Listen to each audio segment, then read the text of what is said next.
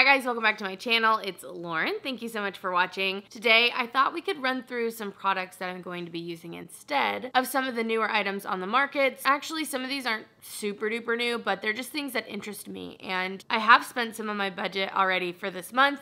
I have a little bit of money left and I'm saving it for the Cleona restock on the 21st, which is my birthday. It's like a perfect birthday gift to me for me to spend money on their site. But anyway, my budget went, I don't know if I want to say fast, but it felt kind of fast for, you know, the couple of things that I've already picked up. So I wanted to get some wear out of products I already love. I've done a couple of these. I'll leave them linked down below. And I think if you guys are on like a no buy, or if you're trying to not spend as much money, shopping your stash and finding similar products or things that inspire you in the same way as a newer release you might be pining after is a really great way to save money, to use the things you already have bought and love, and just get reacquainted with your collection. There are so many items that I either forget that I have because I don't check them a lot. And I also find when I do this kind of exercise is that I really discover what it is I like about the product I'm wanting. It's so easy to look at a picture and be like, I need that. Oh my God, that's perfect for me. And then when I break it down, sometimes I'm like, oh, I just wanted like these two colors. Like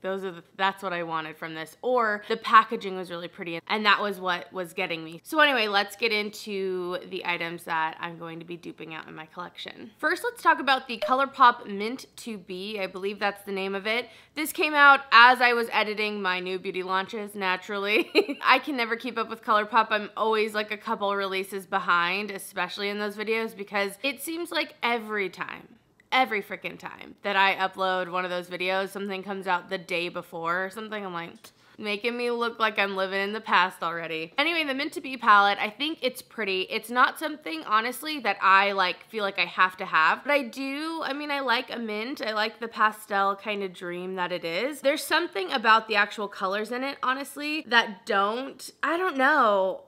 I think that like individually they're all pretty, but when I think about creating a look specifically with that palette, I don't know, it's just obviously so one-noted, and I definitely think that I have things that are similar enough or have a mint shade that will be plenty for me to kind of get the wear that I would out of that palette, out of the ones that I already own. I hope that made sense. So for this palette and my dupes, I didn't do anything that was super on the nose. I mean, it's a stretch to call these dupes. It's just like similar products I'm using instead. And honestly, that's how it is with a lot of these palettes. I'm not trying to give you guys examples of what you could use instead. This is just me shopping my own personal stash for similar-ish, the ending-ish being the key phrase here. So anyway, this one is a newer one to me and I have only played around with it a couple times. It is the Magic Spell eyeshadow palette and this is from You Can Be, I think. Yeah, You Can Be Makeup. They sent this to me and they sent me a couple other palettes. I didn't really like those, but this one I did keep and it has some really beautiful mint shades in it.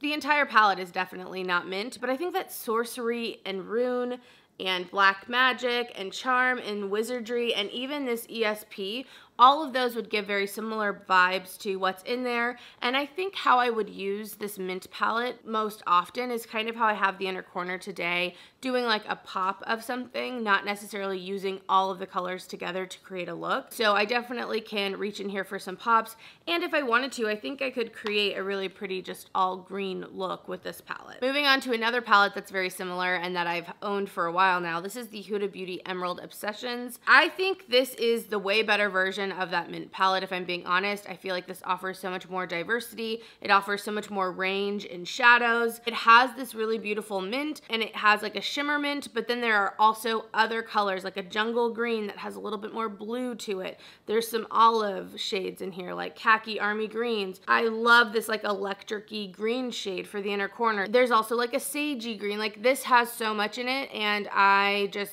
definitely don't need the mint palette because I have this. I think this is definitely the best like all-encompassing one dupe palette that I have. And I do reach into this. I do enjoy this, but I could use this so much more that I know for sure there's no reason for me to justify buying the ColourPop palette, even though it's pretty inexpensive. I've talked about this before, but ColourPop is so tempting because of the price point. It seems so easy to like add a $12 palette here, add an $8 this here, add a $5 this here, but all those things add up, and not just monetarily, they add up as like just shit around you, like just stuff you have that you forget you have, that you never end up using. So I'm really trying to eliminate just having stuff to have stuff because it's inexpensive. And so I definitely feel like this is like duh, I don't need it. I don't need it. Oh my gosh. It's crazy because for not loving specifically mint, I feel like I have quite a few different palettes that can like suffice for this mint one. This is something I haven't used a ton. I don't even think I think I've used it once maybe. And this has quite a few little mint colors in it. This is Milani's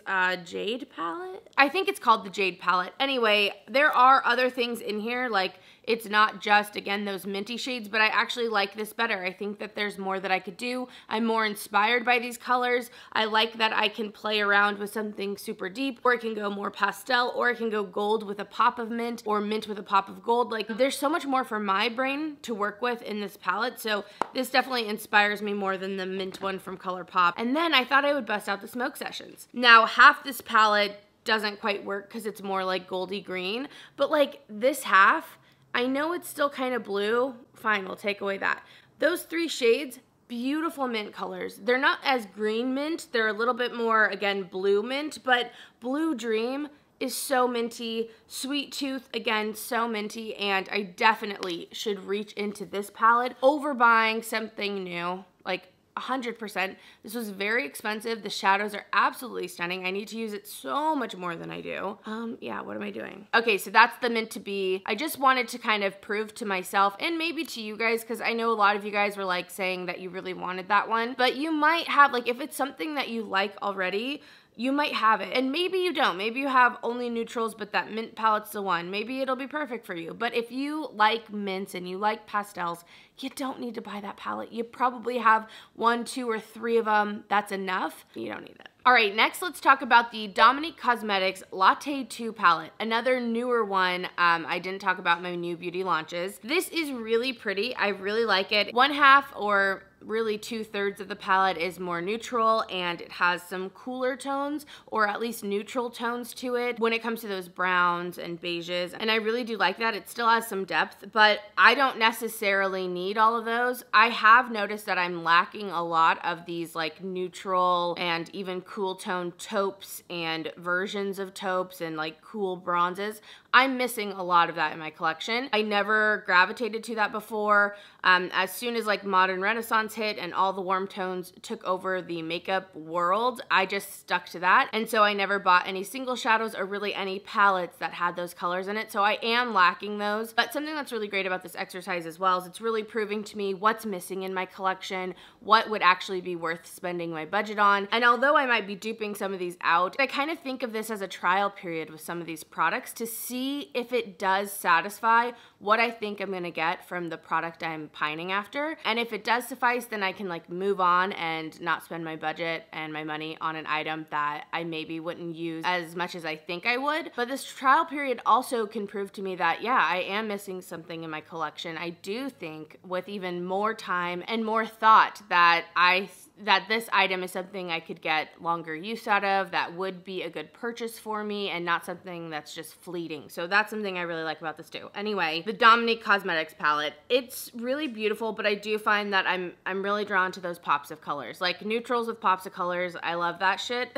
So this is an example of one of those palettes that once I really sat down and broke down the colors that are actually in here, if I were trying to recreate this in my collection, I'm like, oh, I just want that aqua and that kind of chickadee yellow and this really pretty peachy coral shade. Like those are what are grabbing my eye. I do like the shimmers on the bottom as well, but I don't need this whole palette to create that. So some of the things that I am piecing out of my collection, so again, it's not like full things, but I definitely have some pieces I'd like to grab for that I think would work well for me. So first, this is the Kaleidos. This is the turquoise, what is it? Electro turquoise palette, I believe. And this minty aqua blue here is perfect as a dupe, I think, for the Dominique one. So if I want something in that exact same pastel tone but still saturated, I mean, this is it. I have it. I have it in my collection already. So that is comforting, I guess. Like when I look at that palette, it's definitely one of the ones that catches my eye the most, especially surrounded by the yellow and peach. I don't think the yellow and peach are as hard to come by, but all 3 of them together somehow become this exotic looking color combination that seem hard to get. But once you break it down, I'm like, really, the blue would be the hardest, I feel like, in my collection to recreate, and I have it. So that one's amazing. And then for this palette, it's definitely not similar, but I'm realizing what I like about that is that it has the neutrals and then you can pop some colors. And so this is a palette of pops. Like, I just need to pair it with a neutral palette and I can have so much more range than even that. So this is the Good Girl Gone Bad from W7. It's a dupe of the Editorial Brights from Viseart, I think. But anything like that, I mean, anything like this, these happen to all be matte, which really works out because the ones in that palette are all matte. I have a yellow, I have a really pretty orange, there are pinks, there are more blues, like there's so much in here, and I just feel like if I'm looking for that pop for the amount of times I'm going to be using it, this works really well. Like, just pair it with your neutrals and you're good to go. And I really like that this is rainbow, but there are some more unique shades. Like, I think this is pretty unique. The pink, I really like this pink in here. Yeah, and I feel like the quality is pretty dang good. I'm like, it works for me perfectly so that I don't need to buy something else. All right, another eyeshadow palette. This one's not new, and this is one that I probably will buy. Honestly, I probably at some point will buy this palette or something similar. It just keeps catching my eye. I've been talking about it at this point now for probably, I don't know, 3 months. Like, that's a quarter of the year. It's a while. But this is the Menagerie Cosmetics Violet Ink palette. It's so pretty. It's back in stock. And that's another reason I'm like, geez, I want this. But anyway, I'm not going to get it quite yet because I'm going to give myself this trial period to really use more purples. This entire palette is purple, so I better like and use freaking purples if I'm going to buy this thing. So I made my own little palette. Not exactly similar. I do feel like I'm missing some holes when it comes to purples, but this is what I have at the moment. I do like it. There's like a pinky purple, a more warm purple, and then a more bluish cool tone purple section. I'll leave all these colors linked down below if you want to know what they really are. But I think I'm going to try to reach for this and really create some purple looks and make sure it's something I do really like, that I'm really into before I actually like splurge on that palette. It's not insanely expensive. I think it's $20, but it's more about having an item that I end up not liking. That's the thing I'm trying to avoid, because honestly, it's like a shitty feeling to buy something and then you just never, like, it's just the shittiest feeling. On top of feeling like, oh, what could I have spent that $20 on instead of this? And also like, wow, another item that I just brought into my life for 3 seconds to make me feel good, and now, you know, it's on its way. I'm trying really hard to stop that in as many ways as possible. So I'm in a trial period. The last eyeshadow type product that I want to talk about is the Natasha Denona Mini Glam Palette. I really like this. A lot of you guys have said that it's more neutral. It even can like pool warm if you want it to, or it can pool a little bit cooler. It's neutral, so it can go both ways. And I want to see this in person. I will not buy this unless I see it in person. So I know that's kind of one of my stipulations for that palette. But where I'm really realizing that I have some holes missing in my collection is with these neutral, just really beautiful staple colors. Like, I don't have a ton of neutral browns in like a light, mid-tone, deep tone. I don't have a bunch of like cool toned that aren't like gray and black, but just like cool toned browns and taupes and bronzes in light, mid-tone, and deep tones. Like, I just don't have those in different finishes and all that. Like, it's just nothing I gravitated to before, but I'm definitely way more into it. I mean, it's more trendy now as well. So that is something that I know with my budget going forward, I want to be on the lookout for some of those single shadows. I want to be on the lookout for really beautiful taupey shades, really beautiful, like cool bronzes. Like, I really want those. Even those like champagne, bronze, cool tone middle shades, like in between those two colors. That's what I want. I really want them. And this palette seems to be something that is on that path, and that's why I'm so attracted to it. I also really like that it's so small. I don't feel like I have all this extra product, and it's something that's so easy to travel with. I think I would get use out of all of the shades at some point, no matter what kind of look I'm going for. Anyway, those are the reasons I want that palette.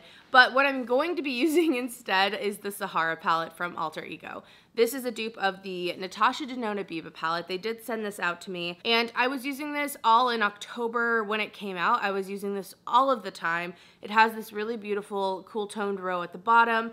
It does still have some really nice warm shades as well, and I just want to continue using this and reaching for this for all the times I do want some of those cooler tones until I kind of fill those holes in my collection. And one of the things I'm trying to avoid is just like buying a million cool tone palettes here and there and then then after that having this huge excess of them. Like, I don't want to do that. I really want to buy the one that really works for me. I want to do the research. I want to find the products that really are going to work for me the most. That might be the Natasha Denona Mini Glam. It might be the ColourPop Going Coconuts. It might be a Charlotte Tilbury Quad or even a Tom Ford. Like, I'm willing to really find the one I think is going to satiate. Also getting some single shadows from indie brands. Like, there are so many outlets, so I really want to do the research. I really want to figure out what's going to work best for me. And so until that moment comes, I'm going to try to make this one work and get the looks that I'm craving to create with this palette. And this is a beautiful palette. I do really like it. I think it's really nice.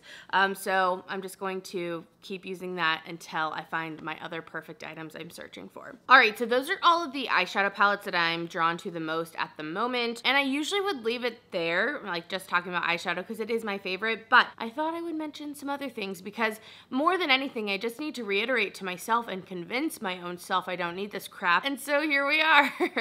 I have a few highlighters here because I have Moonstone. I don't need Year of the Rat because I freaking have Moonstone. I don't know how I didn't realize that, but that's a whole thing. So thank you to everyone who tried to like make sure I didn't spend my money on a highlighter I already freaking have. So, you know, perfect dupe for the Year of the Rat. I have Moonstone. It's a beautiful highlighter, making it easy for me, guys. All right, the other highlighter that I'm going to be duping out, it's another one of those Lunar New Year ones, and it's the one from ColourPop, and I do have Flexitarian. This is a really beautiful highlight. I am wearing it today, but I am wearing another highlighter over it because, like, highlighter. And I just want to use this more. I'm not saying I would never purchase that, but if I were to purchase another highlighter from ColourPop, I'd really want to like hit pan on this or really know it's something that I'm going to use a ton. And I've also talked about in the past how this is like, I felt like maybe broke me out a little, like just gives me little bumps if I use it too many days in a row. So I want to use this more, make sure that's the case, because if this product breaks me out and that's how the formula is,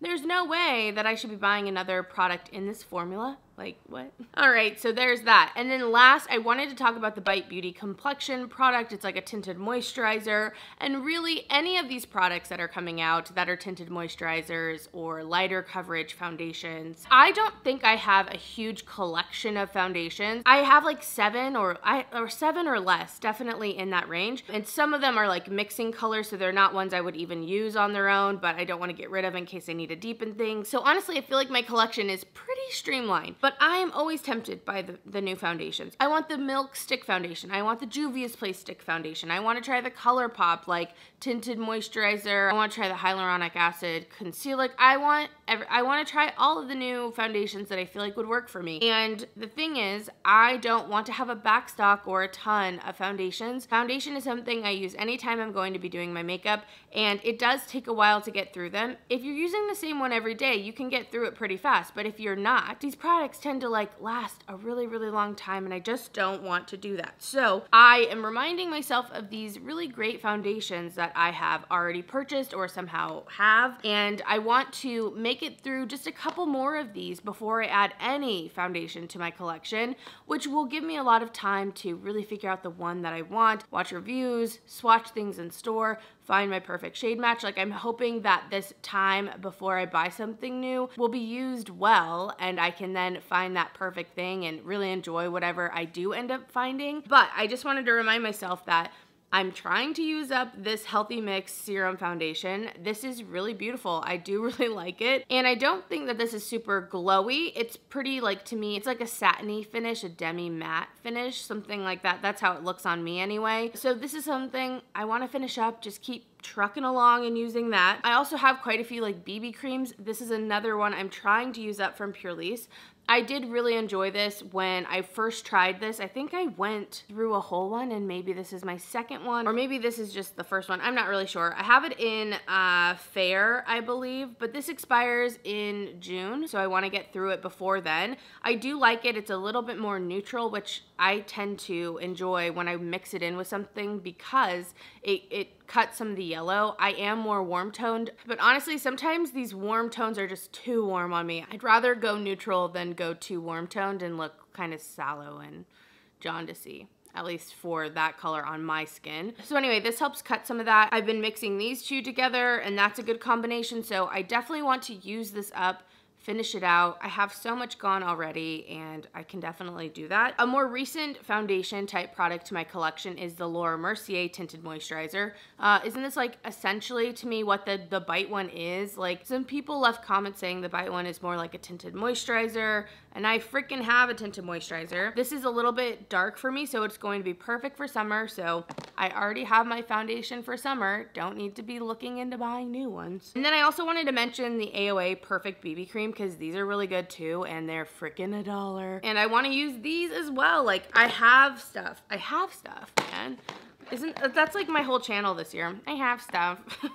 What am I talking about? I shouldn't buy anything else. But anyway, that's my little shop my stash essentially. I hope it inspired you guys to go through your collection. We're basically halfway into January at this point. And for me, I can see myself, I don't know, I'm in between. I'm kind of tired of everything, but I also do want to buy quite a few things also. So I just needed this kind of pick me up and look back into my collection to really refocus on what my goals are, what I'm doing, not be bummed out that my budget's almost gone, and instead be like, great, can't wait to like use the things that I have and incorporate a couple new amazing items. So that's everything, guys. I hope you're having an amazing day. Thank you so much for watching. I'd love to know some of the palettes that you're really interested in and what you're using instead. Maybe it'll give some other people some ideas too. And other than that, I will see you in my next video. Bye, guys.